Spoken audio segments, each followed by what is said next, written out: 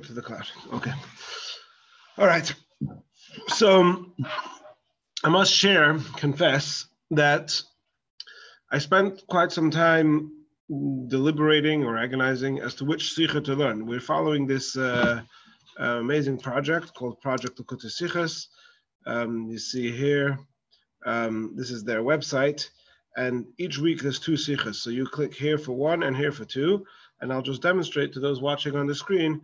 Let's say if we choose number 2, opens up another page where there's a tremendous amount of resources, audio, video, additional style. These are in Hebrew, Yiddish, English, Spanish, Portuguese, and then there's all sorts of other materials, translation, hey, Russian, source sheets, for all sorts of levels. You have 10-minute podcasts, you have 45-minute podcasts, you have 88-minute videos. There's all good stuff going on over here. And I was uncertain as to what to do, because this week the first sikha which they chose is Vayishlach Yutes Kislev, which is more of a Chassidus style sikha, and certainly fits well with the atmosphere of this time of year as we're preparing for Yutes Kislev, and Kislev being such a month where we emphasize the Chassidus Yomim Tovim and Chassidus. So I was very drawn to learning that sikha together, but then ultimately prevailed the second choice. Now the second choice is similar to what we did last week. It is a Rashi sikha, and in a certain sense even more technical in a way than the one we did last week.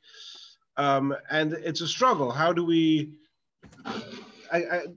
Well, first I'll say the positive. The positive is the reason why I decided this one is because I so much enjoy the Rashi Sichos, and it's schmack and brilliant, and there's something really powerful that I enjoy so much, and I really hope and strive that I'm able to share it in a way that those joining me in learning this together can also develop that enjoyment and that passion for these Sichos. The challenge that I have is that it's sometimes difficult, and especially if people don't have so much background in learning Gemara or that type of being analytical through texts, that it's difficult to convey this without getting too sort of overwhelmed by the detail. So hopefully with practice I get better at it, and hopefully you give me good feedback and you tell me if I'm in the right direction or not. Anyway, so without further ado, so the psukim that we're going to focus on right now are if those who are following in the actual Chumash, if you turn to, it's in the, who's saying Jay? Yeah, that was me. I guess I'm on mute. I just lost the visual. So, but go ahead. Go ahead. I'll figure it out. I can hear you. All right. You can't see the screen? No, it's my phone. I'll figure it out. I know. Okay. I trust you. All right. So let's look at the psukim over here. It's in this week's Parsha, Genesis chapter 36. And we're going to go to Pasuk 6. So this is after 6 and 7. So this is after Yaakov, at the beginning of the Parsha, Yaakov they encounter each other, Yaakov confronts him, he gives them all the gifts, they kind of make peace, and they all go back to the land of Canaan, currently the land of Israel. Then, later on in this chapter, we start talking about Esav's family, and the Torah says as follows, Vayikach Esav es noshav es bonav es benoisav es kol nafshis beisai. Esav took his wives, his sons, his daughter, all the people of his household, and then Ves Miknehu, his animals, Ves Kol Behemtoi, Miknehu and his cattle, Ves Kol Behemtoi, all his animals, Ves Kol Kinyonoi, and all his properties that he had acquired in the land of Canaan, Asherach Hashbez Canaan, he acquired in the land of Canaan, Vayelach El Eretz, and he went to another land, Mipnei Yaakov Achiv, because of his brother Jacob. Pasuk 7, Zayin, Ki hoyer rechusham rav misheves Yaakov, because for their possessions were too numerous for them to dwell together, and the land of their sojournings, and the land of their sojournings could not support them, or I would actually translate that word. We'll see more about this word in a minute, but I would say a better translation would be the land of their sojournings could not contain them. because of their livestock. Now, before we open up the Rashi over here to see what Rashi says on these psukim, what do you, my friends, think these psukim are saying? What paraphrase, Bob? What does these psukim say? How do you understand this? What's going on? On a surface level, it just basically says there's too much livestock and cattle, that there's not enough pasturing room for them to eat and live and survive together. Perfect. Exactly. It seems to be very simple. There's a lot of cattle going on over here. There doesn't seem to be enough pasture for all the animals to graze. So somebody's got to leave. So Esav picks up. He takes all his family and his cattle and all his property, and he goes to another land. Where does he go? So Pasuk Ches tells us where he went. Vayeshev Esav behar Seir, Esav hu Edom. Esav dwelt on the mount of Seir. Now, those of you who are, before we open the Rashi, those of you who are experts on scripture will be familiar with the fact that Esav is not a straight, that Esav, Jay, is everything okay over there? I can hear everything. I just lost the video, so. All right. I'm listening. There was some noise, but I'm gonna mute everybody, and if you're welcome to unmute yourselves. There seems to be some background noise. Okay, so now I'm going to point something out. Those of you, it may sound familiar. Here it says that Esav went to dwell in Seir. So he went to another land. And verse 6 tells us he went to another land. Verse 8 tells us where that other land was. It was Seir. Now, Esav is not a stranger to Seir. Esav has been to Seir before. Let me just find the reference. Hold on.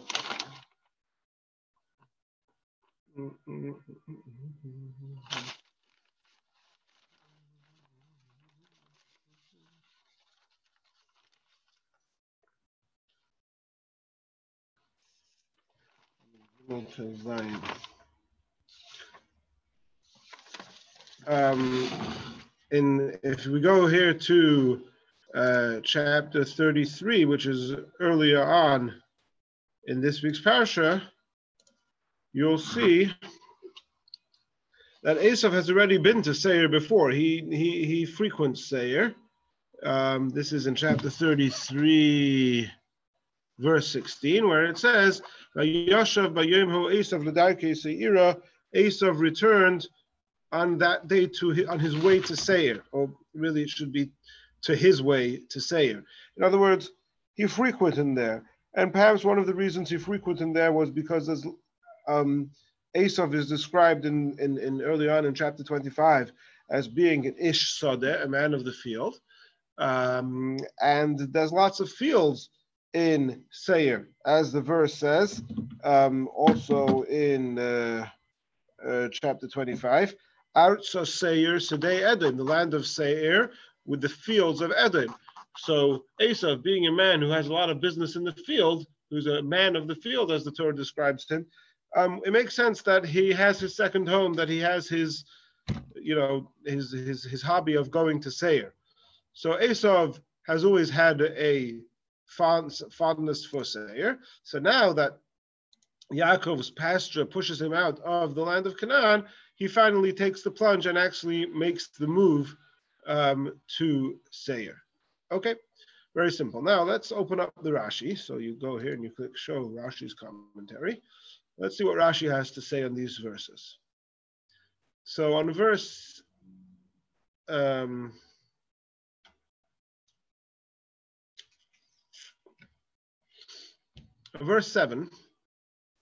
Rashi quotes the word "V'lo yochla eretz megureihem."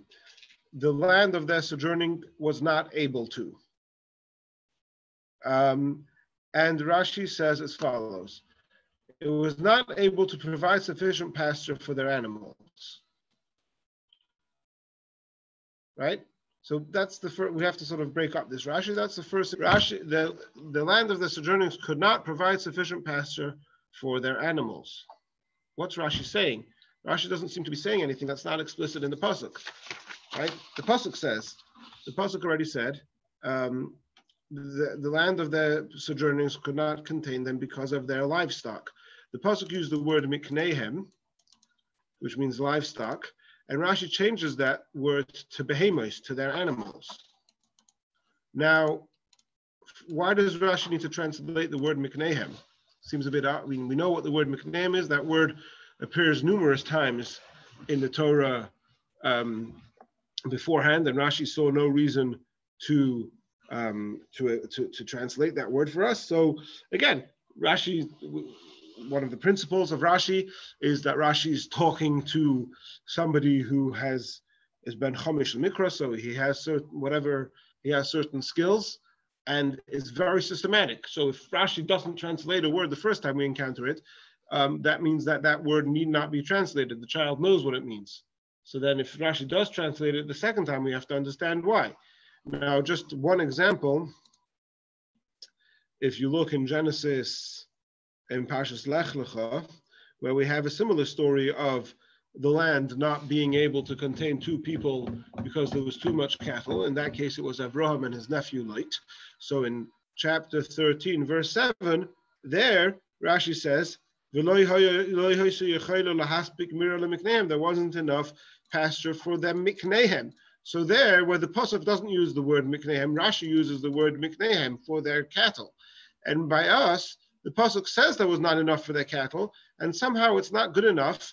And Rashi translates it into sort of more simple words, could not provide sufficient pasture for their animals. So what's going on over here? What is bothering Rashi? Then Rashi continues. The Medrash Haggadah, however, explains, because of his brothers Jacob, right? Now the words because of his brother Jacob are a direct quote from the previous pasuk. At the end of pasuk 7, pasuk Zayin, it says he went to another land because of his brother Jacob. So even though these are words from pasuk 6, Rashi is bringing this medrash on pasuk 7 for some reason, but he quotes these words because of his brother Jacob, and it says because of the note of obligation of the decree that your seed will be strangers, which was put upon the descendants of Yitzchak. He, namely Esav, said, I will get out of here. I have neither a share in the gift for the land has been given to him, nor in the payment of the debt. He left also an account of the shame that he felt because he had sold his birthright. Okay, somewhat of a rough translation. I'll just explain the translation and then we'll unpack this. The Medrash Haggadah, the Medrash that Rashi is quoting over here, is saying that there was another reason why Esav left, and that is because of Yaakov, his brother, as alluded to in the previous pasuk, pasuk 6, and that is Yaakov had received the blessings from their father Yitzchak, and Yitzchak had told him that you're going, Avraham, Hashem had told Avraham Avinu at the Bris Bein Hamsarim, the covenant, in Parshas Lech Lecha, Hashem had told to Avraham that your children, namely the descendants of Yitzchak, will be strangers in a foreign land, which of course ultimately was fulfilled when Yaakov and his family went to Mitzrayim, and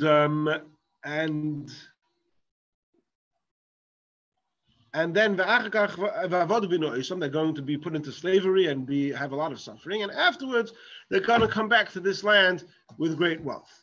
So the Medrash says that, you know why Esav left land of Canaan and went to Seir? Because he said, I don't want to have to take part in paying what Rashi's calling the debt.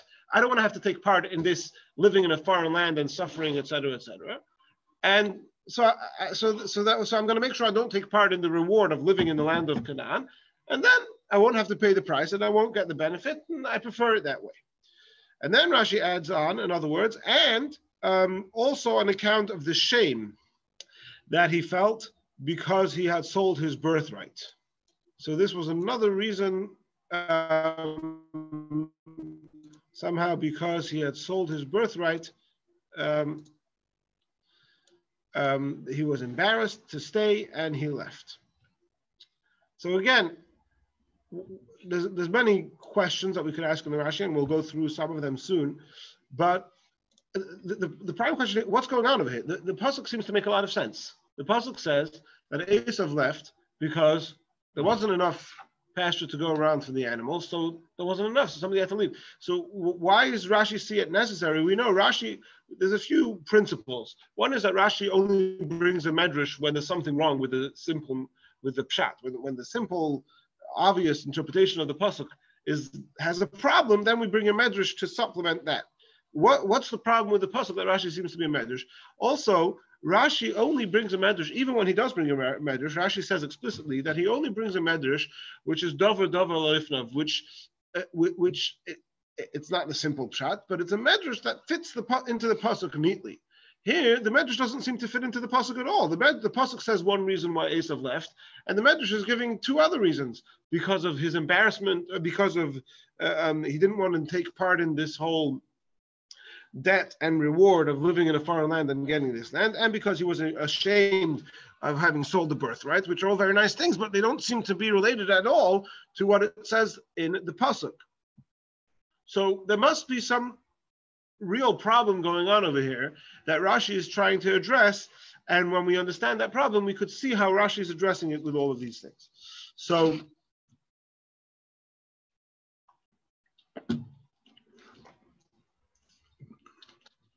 the basic problem that Rashi is coming to address is that when you say that there's too many animals, and there's not enough pasture to go around, so somebody has to leave.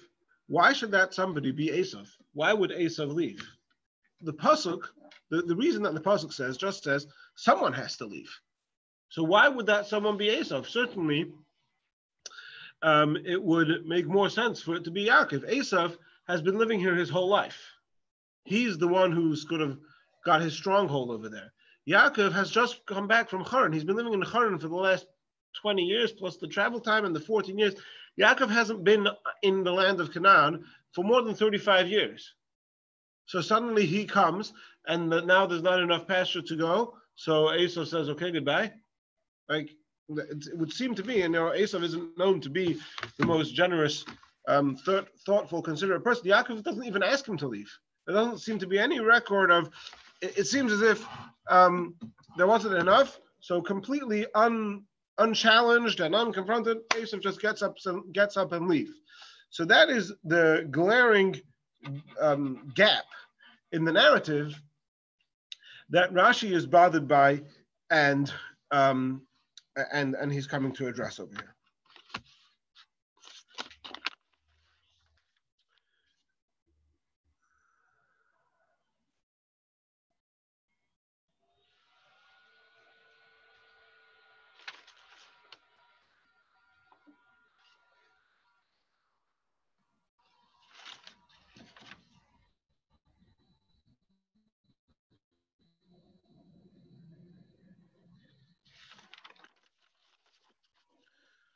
So Rashi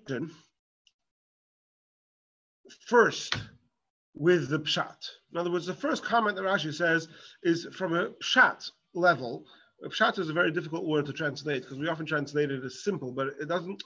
Simple sometimes you say the word simple, and we don't mean simple as in unsophisticated. We mean simple as in the literal translation of the words, and without having to resort to esoteric and other means. True, but it's a different school. It's a different study. There's one study of Pshat and another study of Jush. There are two different parts of Torah. And Rashi's commentary is, I'm going to teach you how to study the Torah from a Pshat level. And studying from a drash level is another. It's just as important. It's equally important and equally true and equally part of Torah, but that's a different discipline.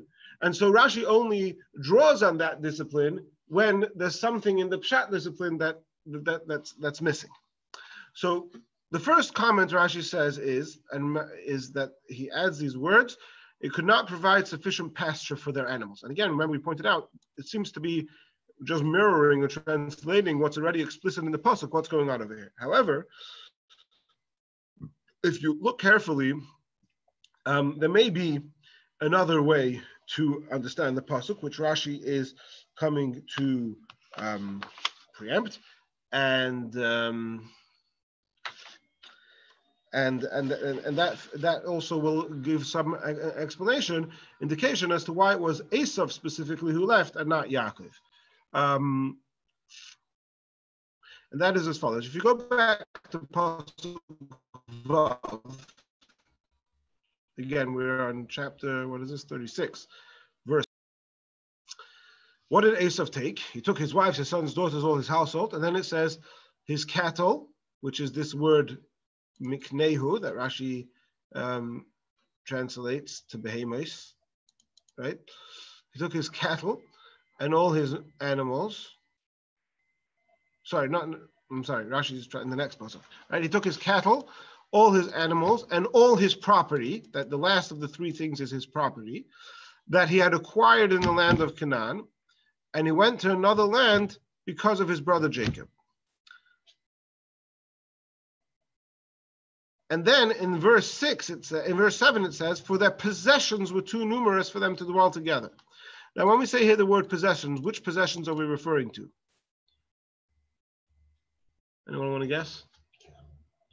Well, you could say the cattle, but perhaps if you're just reading this at face value, we said cattle, animals, all his property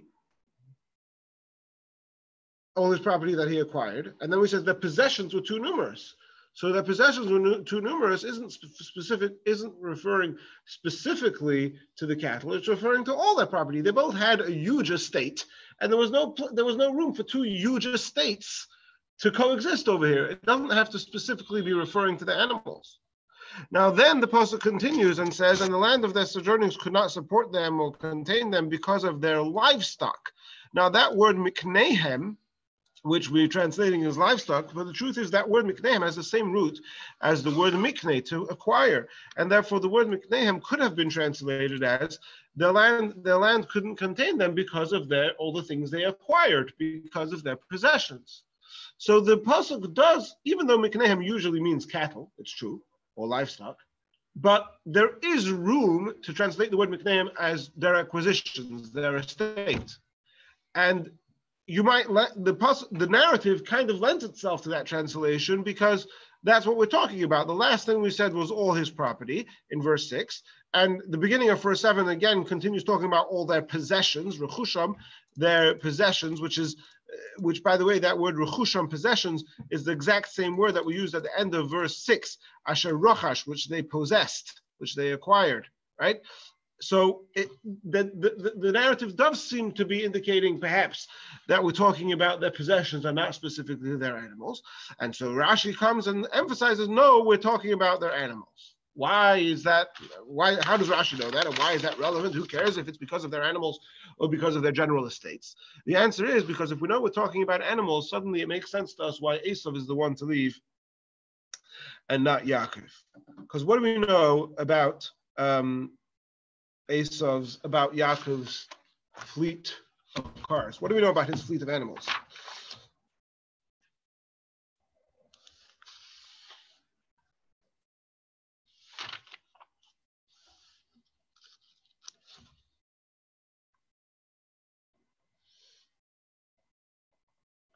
Let's go back. Let's open up to chapter 30, verse 43.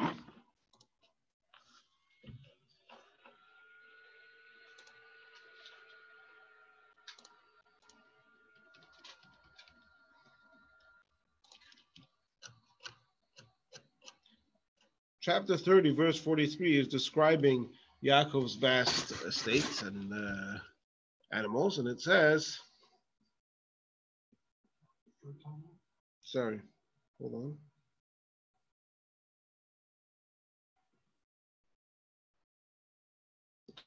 No, 1 second, it's the wrong, I gave you the wrong reference.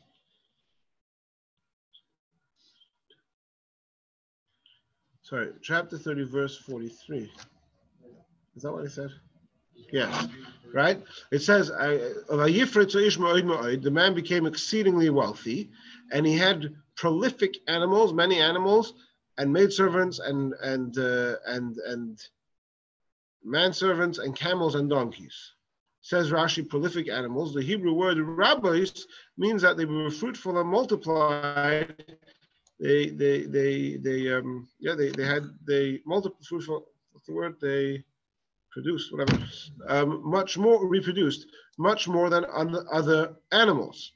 So that's also how the maidservants and manservants comes in. Rashi says he would sell the animals at a high price and purchase all these for himself. So if we know that the reason that they couldn't coexist was not just generic because they had this big estate, but it was specifically because of their animals, then that's already the first indication that why it should be Esav is the one to leave, because Yaakov is the one who has such vast amount of cattle, and not just regular cattle who are reproducing at astronomical rate. So that is what gives us the indication. Okay, so therefore Esav should be the one to leave. So that's the first part of the Rashi. Rashi says, and again, part of the beauty of what I find so geschmack about these sichos is that, you read this Rashi, it just seems like a regular Rashi. Like, okay, so he's translating the word, he brings a medrash. Did you even notice that he translated the word? Did you notice that the medrash doesn't fit with the pasuk? Did you notice that in the middle of bringing the medrash, he quotes the words because of his brother Jacob that were really part of the previous pasuk? Like, you just read it and it's like word off a duck's back. You don't notice anything. And then you read the Sikha and all one after the other. Whoop, bang, bang, bang. How did you not notice that? And then the Rebbe explains one shift of perspective, one thing, and suddenly everything falls into place. So here also, it starts off, the land of the sojourning cannot provide sufficient pasture for their animals. Okay, Rashi is translating the pasuk. The Rebbe is saying that, no, it's not necessary to translate it. We know these words already. We've had these words before. Other times Rashi didn't. But now that we know that there's a problem over here, Rashi is coming to address a problem. Why is it that Esav was the one to leave?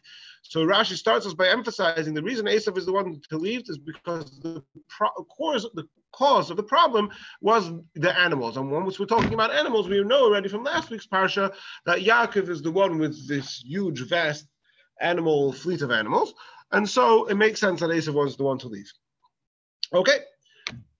However, it's still a little bit problematic. Why? Because at the end of the day,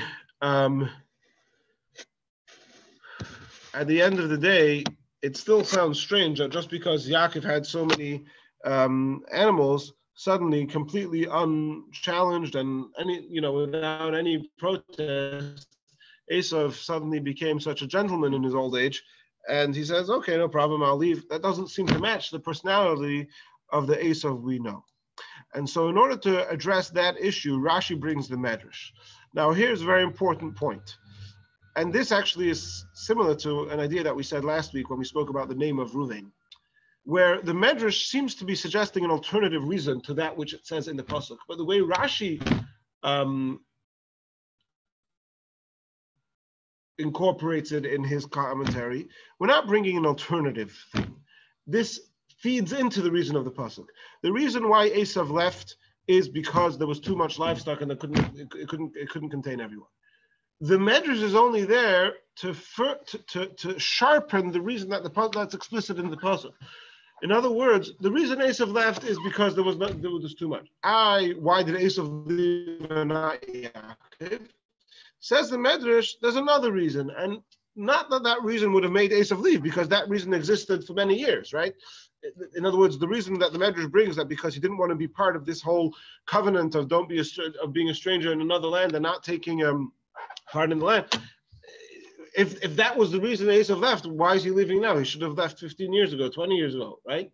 No, he didn't leave until now because he had no compelling reason to leave.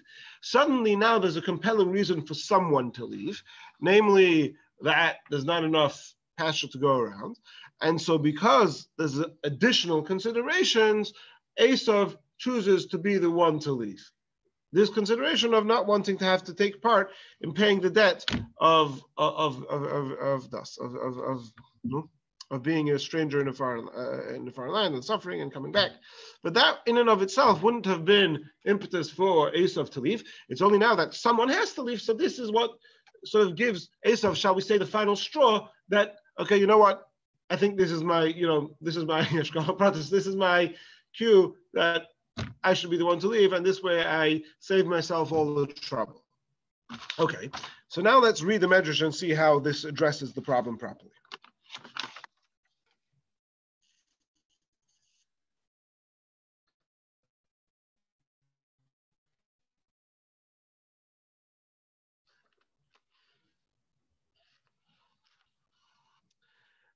And the Medrash gets its clue from the previous pasuk.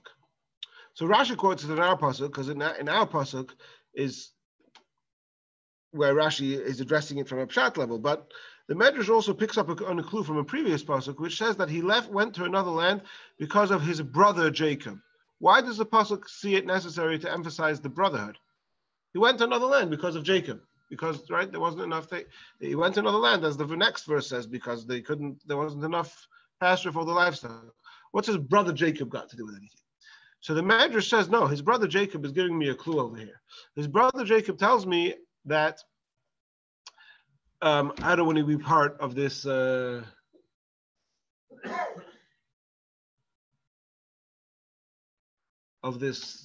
the thing that we're calling the debt and the reward. That's a familial thing. So the Torah adds in this word his brother Jacob because there's this familial thing which is relevant.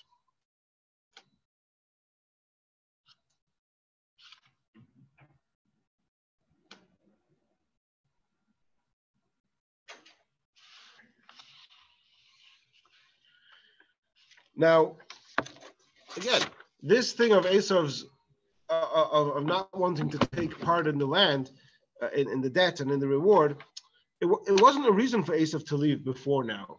Esav, it wasn't necessarily in his mind that he wasn't living in the land sort of by doing anything proactive. He just happened to be living there. He didn't move away. That's where his starting point was. And it's only now that there's a reason for somebody to leave. So this was the last straw which propelled Esav to be the one to take action.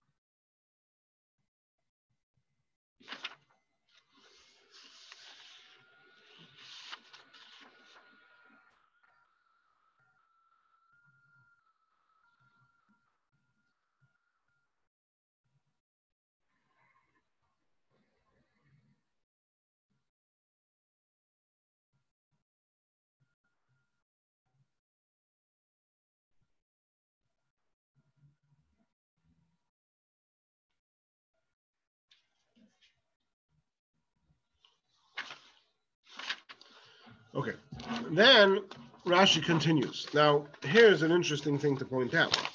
If you open up the source of Rashi, which is this Medrash, it says as follows.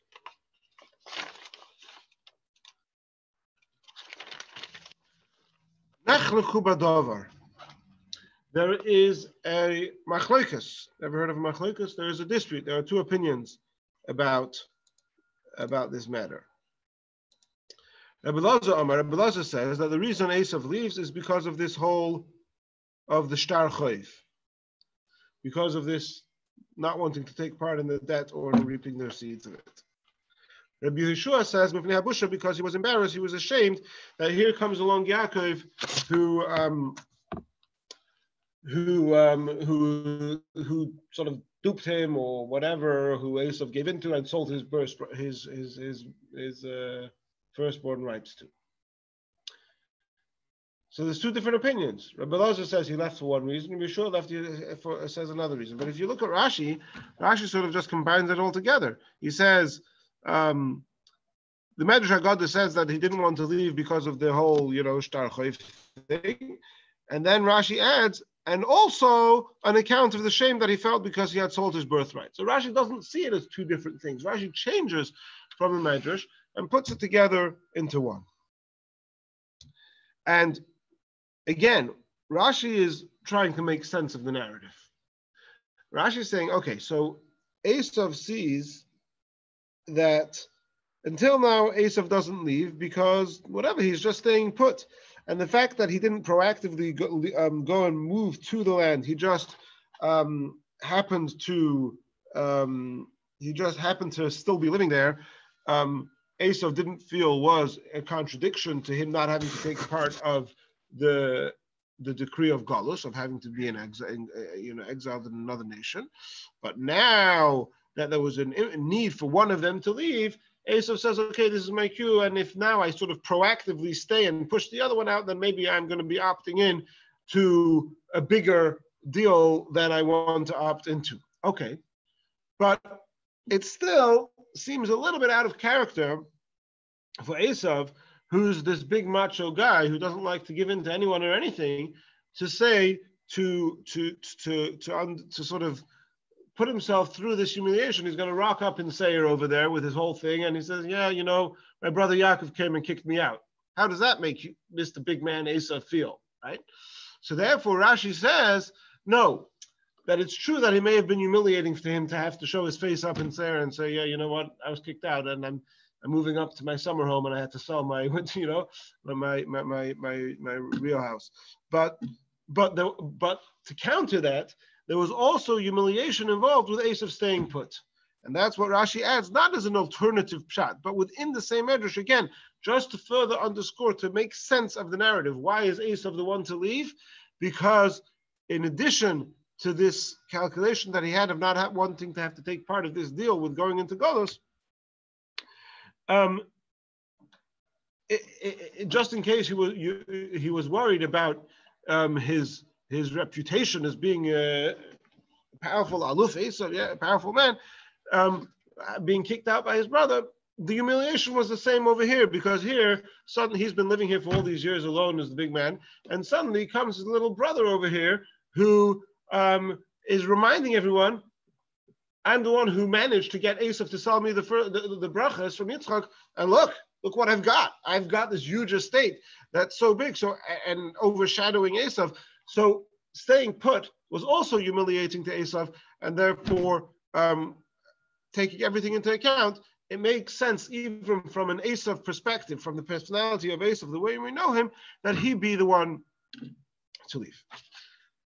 Okay, that's the end of the sort of the analytical part of the Sikha. And then the Rebbe finishes off the Sikha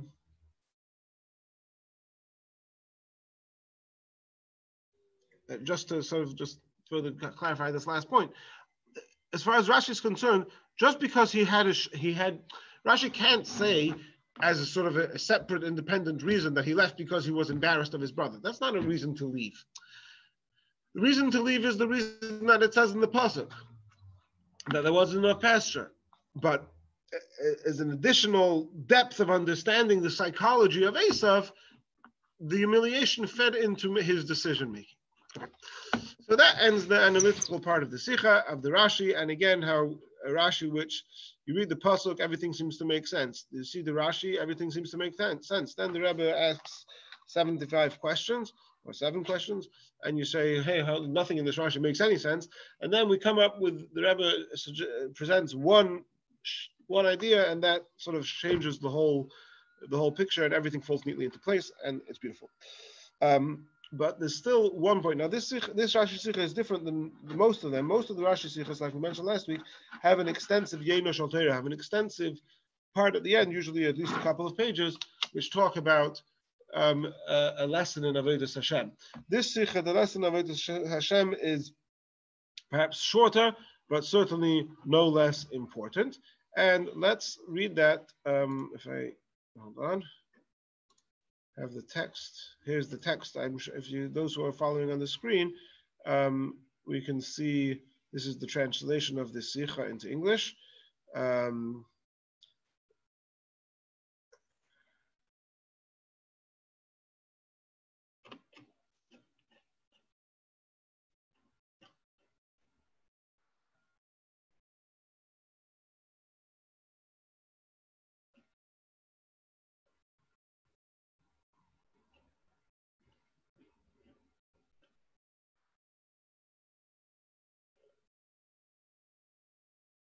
The following still needs to be clarified. Okay, the decree imposed upon Yitzchak's offspring that your offspring will be strangers dictates that they will be strangers in a land that is not theirs, but not specifically in Egypt, as Rashi explains in his commentary on the verse elsewhere. This is Rashi in Parshas Lech Lecha.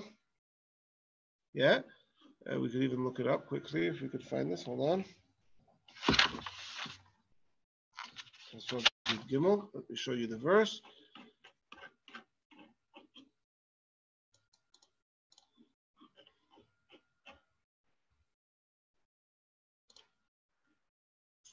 You open up to Genesis chapter 15, Pasuk Yud Gimel. This is the Bris Bein HaMasarim. This is the covenant between the pieces, I think they call it, where it says, he said, let me show the Rashi.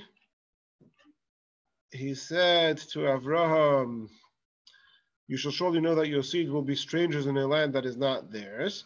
And Rashi says, it does not say in the land of Egypt, but in the land that is not theirs, right? And therefore, it says that they're going to be for 400 years, even though they were only 210 years in Egypt, but for 400 years, they weren't firmly settled in the land of Israel, right? From the time Isaac was born and Avram sojourned in the land, so it makes sense the 400 years. So Esav, so the debt that Esav is trying to make sure he's not going to have any part in paying doesn't say that they're going to be strangers in Egypt. It says they're going to be in a foreign land. So how does Esav, as such, Esav's move to Mount Seir outside the land of Canaan could also qualify as payment of the debt. In other words, Esav seems to be shooting himself in the leg over here. His whole he's all gung-ho, okay, I'm going to leave and not take part in having to pay the debt of being a stranger in a foreign land. Okay, so I'm going to be a stranger in a foreign land. This has got to be like reminiscent of some like Polish joke or something, like the Helmite, like, what are you doing? You're trying to make sure you're not going to be part of paying the debt. So what are you doing? You're moving out of the land of Canaan. But, of course, the explanation is somewhat obvious. The decree imposed upon Yitzchak's offspring was that they would be strangers in a land that is not theirs, meaning in the land they would inhabit, they would be considered strangers and not residents, right? The whole idea is the whole time that the Jews are in Egypt, they don't belong there. They're not, right? They don't assimilate. And in fact, that's to our credit. That's the reward for which we don't assimilate. We don't change our name. We don't change our language. We don't, right? Never mind all the suffering and the anguish and the slavery, but we're strangers. We're not assimilating. Esav doesn't want to pay, did not want to pay the debt contract and live as a stranger, and instead, the Torah writes explicitly, Esav specifically settled on Har Seir, right? What does it say in verse 8? So Esav dwelt. He went to settle in the land of Seir. Esav wasn't a stranger in the land of Seir. Seir now becomes Esav's headquarters. I've abandoned Canaan, lock, stock, and barrel. I'm going to move to Seir. That's my place now. And therefore, taking that into account, this serves as a lesson for us. The narrative serves as a lesson to each and every person in their avodah, wherever they may be throughout the time of Golus. While we are in Golus paying the debt that we have to be in Golus, for whatever reason, Hashem, and this is not the Golus of Mitzrayim, but this is the mission that Hashem wants us to endure, to brighten up Golus, to brighten up the world, to bring Mashiach. Until the coming of Mashiach, who will fight? Until the coming of the Mashiach, who will fight the wars of Hashem and be victorious, build the temple in its place, and then gather the dispersed of Israel, the end of exile. Right? This is paraphrasing from the Rambam of what Mashiach is. But until Mashiach comes, we're paying a debt. We're in Golus. It's really important that we know and feel that we are no more than strangers in a foreign country. A person should not feel settled, God forbid, in the times and the norms of Golus. I think the word norms here is a footnote here. In the Hebrew, Seder HaGolus, the order of exile. I think that's really important because it's not just about don't feel at home in Chicago. Don't feel at home in a Golus mentality. We have to realize that the fact that we're in a Golus mentality, that whatever that entails, that there's so many mitzvahs that we're not able to do, that dedication to Torah and mitzvahs takes so much struggle, and it's not obvious to us and not sort of automatic to us of our relationship with Hashem, and everything else that the concealment that of Golus entails, we have to make sure not to become comfortable with that. We must be a stranger foreign to all the elements of Golus.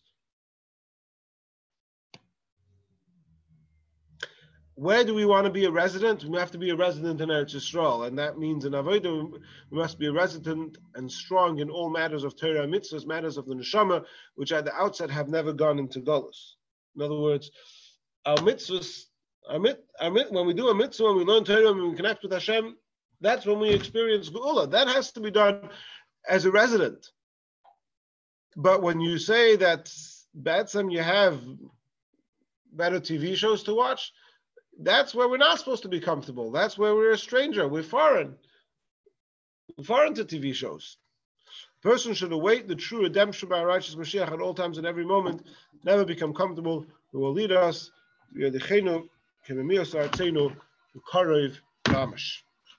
Okay, so we'll stop right here. Let me turn off the recording. Hold on.